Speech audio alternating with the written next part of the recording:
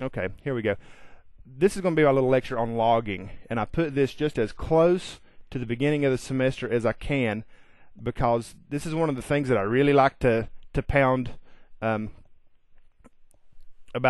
anything, really. If you're going to be good in networking or going to be good in anything, you kind of have to be able to solve your own problems. You have to be able to feed yourself. And one of the biggest things in that is looking at your logs. So when students yell at me and, Stephen, this didn't work, and I'll say, what do your logs say? Now sometimes that is out of laziness, I must admit, but it's something that you need to do. You know, a lot of times your logs will tell you a lot of stuff, and you can sort of figure out problems on your own.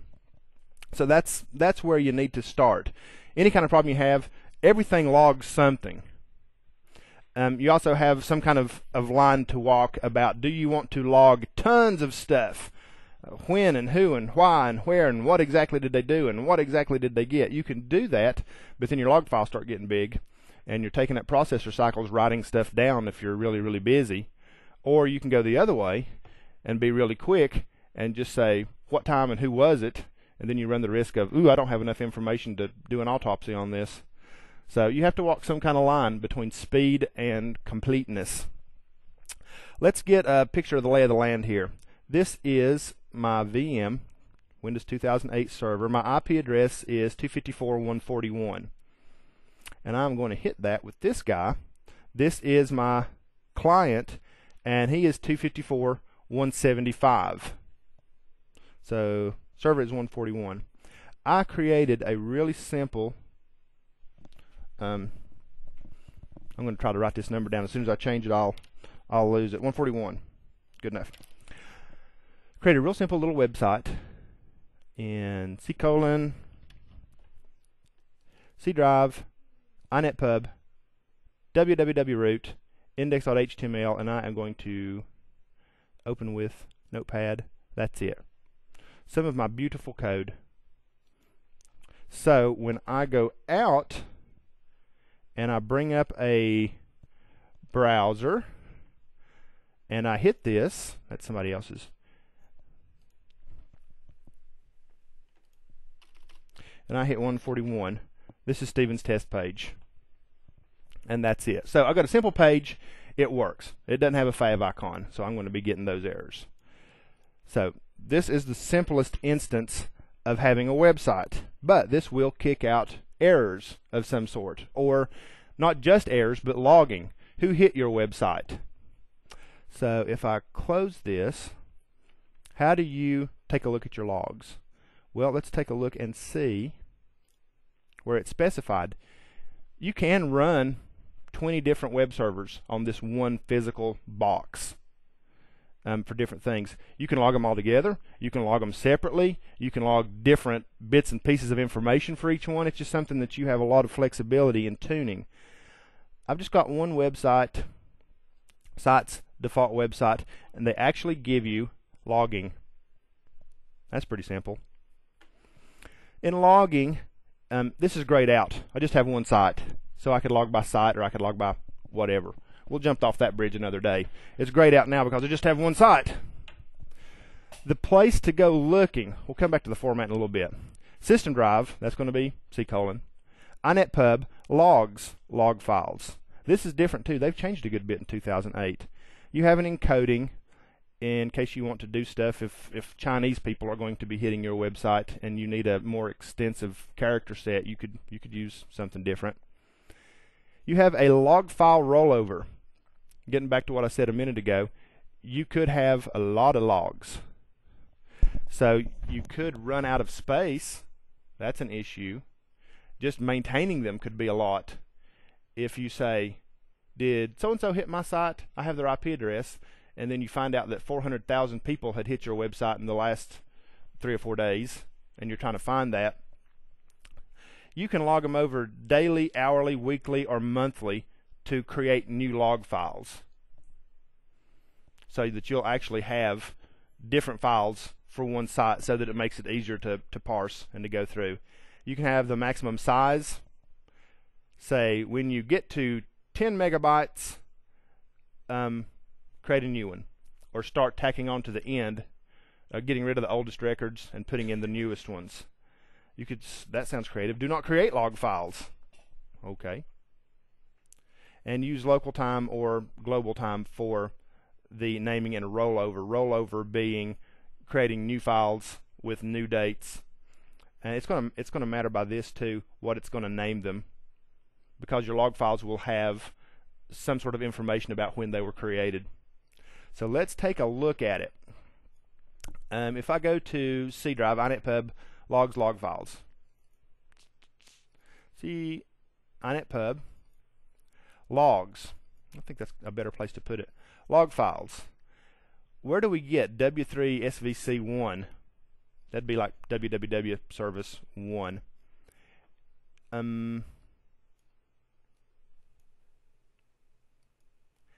That's specified somewhere. That's also W3C. That's your format too. So anyway, let's go ahead and look at it, and we'll say, take a look at this. UEX 09, the year 08/27. That's today. .log. It's making a new one. Is it making them daily? What have I got it set for? It's making a new one daily. So tomorrow I would have an 08/28. Double click on this guy to look at it. Notice my scroll bar at the bottom goes left to right a long way. There's a lot of information by default in here. It's got the software version, the date. This fields is going to become important. We'll go back and look at it. And then you have what's happened, good and bad, with your website. Now, it looks like at 16:04, there's no way that it's 4 o'clock. Is the clock wrong on my server? I don't know. Oh, that must be global time. It's not using the local clock. All right. It's got a time. This is my IP address. I'm 141, right? I got a get at port 80 from 175. If you'll remember, that was my host's IP address. And it's got a lot more information in there. We'll scroll on toward the end. And finally, you've got this 200.00.500. Now, notice I said that this fields line was going to come back and be handy for us. This tells you what each one of the things means. Your date, your time, source IP, source port. It's got a source port in there? I missed that.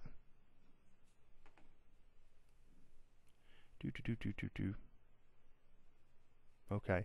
Finally, you get down to your server return status. That's that 200. It was okay. You have a substatus. You've got a 404 or a 200. You're starting to get the feel for what those are. You can also have a sub status under that. So you can have a 404 with a little bit more explanation of like a 25, saying it wasn't found, but here's some more information about it. So there are sub statuses underneath your main statuses. The Windows 32 status, what it thought about, and the time that it took. So the 200 minute was good, and it took 500, I guess, milliseconds. I'm bluffing there. But this can help you see how long it took to pull stuff down. Tons of information in there.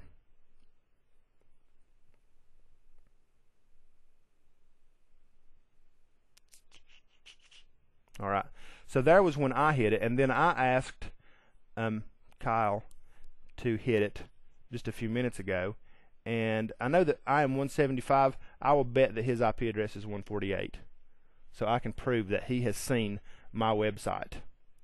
And it's comparable. He got all that stuff. He probably would get an error. Yeah, there's your error when it couldn't find that fav icon. There you go. He got a 404. So it makes sense. And then I refreshed when I was started the video. Notice the return status is a 304.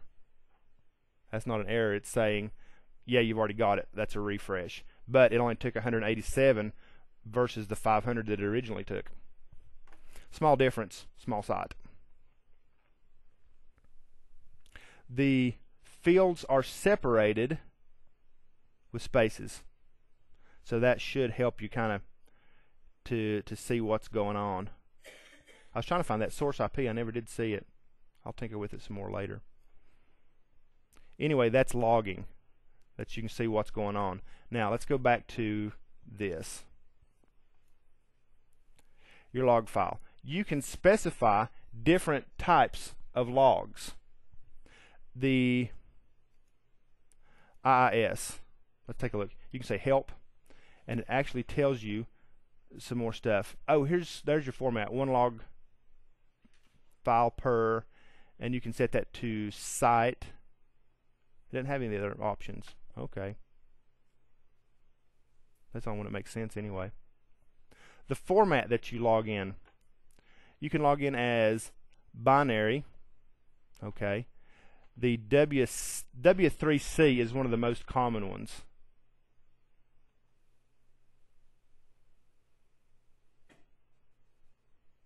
I've lost my place. Here we go. Tell some more about it. IIS, these are all the fields that it will put in there for you if you use IIS, that formatting standard. The NCSA is built to be short. You wouldn't have that big long scroll left to right to look and see. It's just putting in host address, remote name, username, and it's there, byte sent. Looks like it doesn't even have the return code.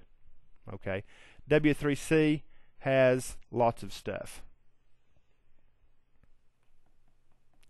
One cool thing about it is you can specify the fields that are logged. And then you can do some kind of custom field. Alright, back to where we were. You have different formats for how you want to log. There's your different options. Custom. Let's do W3C. Select fields. You can actually select what stuff you want to include. Even though that I had a whole bunch of stuff in there, I can actually include service name, whatever, byte sent, byte received, protocol. This actually has explanations too. CS username, because I didn't know exactly what these were. These will help you decipher that page. You can monitor cookies. That's cool. So you can actually pull out stuff that you don't want if you want your logs to be a little bit thinner. So, pretty simple.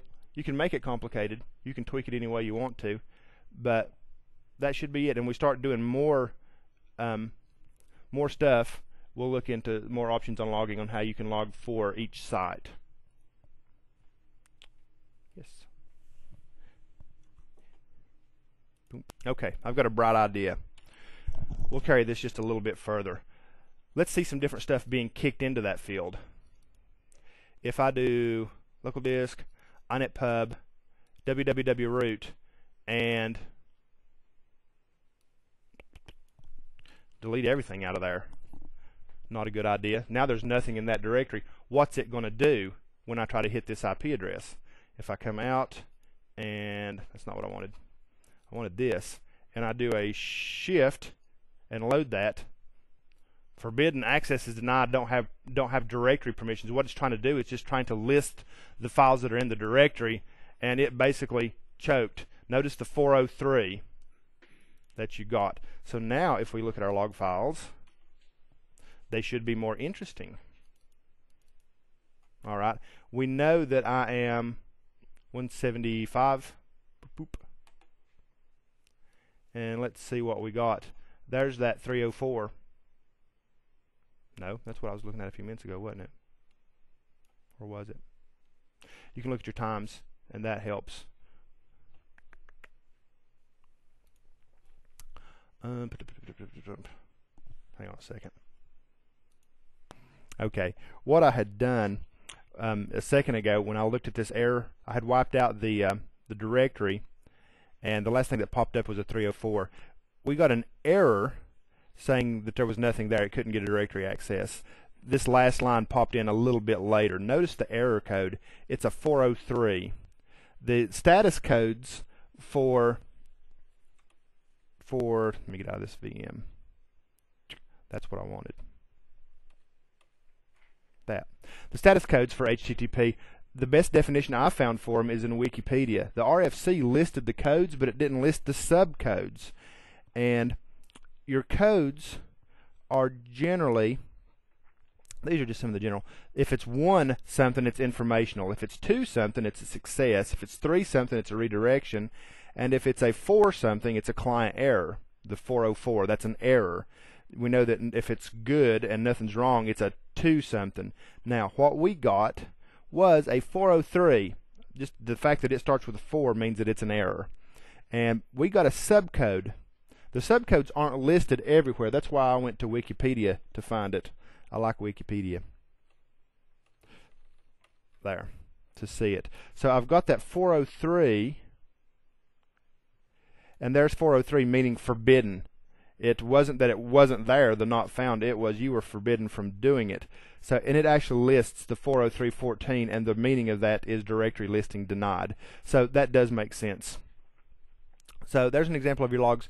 Later on in the class, what we will do, instead of getting ugly status pages or return pages, we'll learn how to make them prettier if you want them for your website, or how to redefine those.